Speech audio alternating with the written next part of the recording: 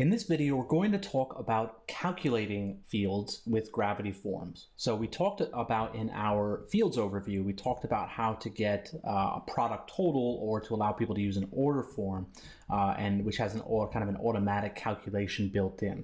But what if we wanted to use our own fields to get those calculations, or if we wanted to do it without actually being currency? We just wanted to get a total for whatever reason. We wanted to give a numeric value to fields and then get a resulting total. How we would do it is by using calculating fields. And I'm going to show you how that works now. So let's, I think the example that might work is something like a quiz or something like that, where if you're going to send people back results of a quiz, or you're going to or some kind of test or something like that, then that's actually better. Let's use the example of a test. So you want to quiz people based on some information. You want to find out what their answers are worth, and we want to calculate a total score after that. So let's just do, simple test, and we'll create a form. So there's a couple ways to do this. A couple different fields that are going to be used, that can be used for calculation, and essentially it's anything with a numeric value. So obviously our number field can be used in calculations, but also one that you might not think of is the things like our drop downs. So you remember when we talked about this field, we had this show values checkbox. So I think that's the one that we'll use for this. So we'll want to do it, let's say we'll use our radio buttons. So basically the ones that can be used for calculation is our number field, and also any of the items where you can select an option. For those ones, you can put in a numeric value which can be used for calculation. So our radio buttons, our drop down, our multi-select, our checkboxes, and our number field, right?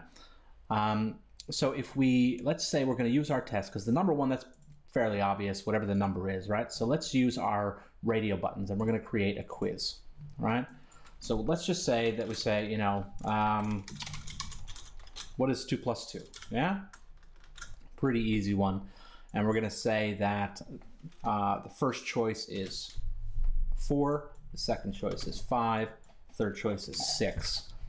And these values can be anything. They don't have to be numbers. I'm just using that because we're doing a math quiz, right?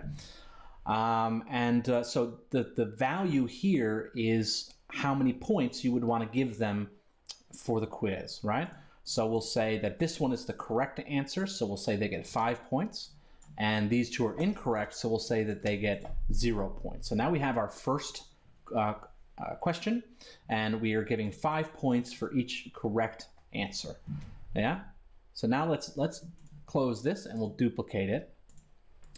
And we'll say, who was the first president of the United States? So we'll have Abraham Lincoln in there. We'll throw King George in there. And we'll have George Washington. So now our correct answer is obviously George Washington, so we'll do 5 points for that, and we'll turn that, it's a multi-subject quiz here, and we'll give these 0, right? So now let's just say it's a 2-question test, yeah? So we have 5 points here, 5 points here, it's out of 10. And so now what we'll do is we'll grab a numeric field, and this is what we're going to use for our final calculation. We're going to do enable calculation. And if I click here, you're going to see that there's no form fields available that I can use. So I have to update my form after I've created it. So when I want to use fields and calculations, after I put in the fields I want to use, in order to find them, I have to update, yeah? And then I'll see that I have my fields here. So let's just say that this is going to be the score. And for the merge tags, you can see I have a bunch of mathematical available equations here that I can use. So you can get pretty complex with these forms. Like I'm doing a very simple example, which is just going to use addition. But you can see that you can get quite complex here. You can get percentages, and you could do full mathematical equations by this. But let's just do we're going to do what is 2 plus 2 plus, or actually I'll use this. I click the plus sign and then put in my who was the first president. Yeah. So now what this is going to do is this field is going to be this plus this. So our first question plus our second question equals our score. And so now we'll hit update. And now if I go to preview, you'll see I have my simple test. So if I answer this correctly, my score goes to 5. If I answer this correctly, my score goes to 10. If I change my answer, it goes to 5. But now we don't want that, right? We don't want them to see their score, because then they're obviously going to know what the answers are. So we'll go to our score field. We go to advanced, and we click hidden. So now our user isn't going to see that field. So now if we reload our preview, all they're going to see is the questions and the available answers. They're not going to see the total score. And that's essentially it with calculations. But again, I mean, you can get much more advanced with this, play around with it a little bit, and just kind of see the different things you can do. We can use this for quizzes.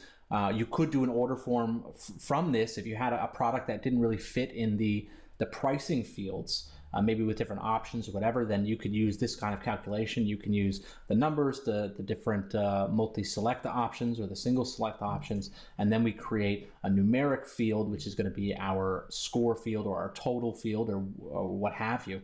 And then we're going to use our merge tags, insert them, use these calculations to create your formula.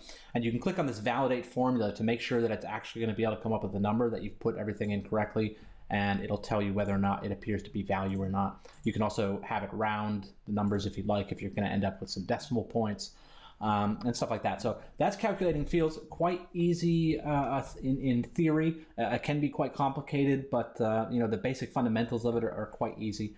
And you can combine this later on with conditional logic, which I will show you in the next video.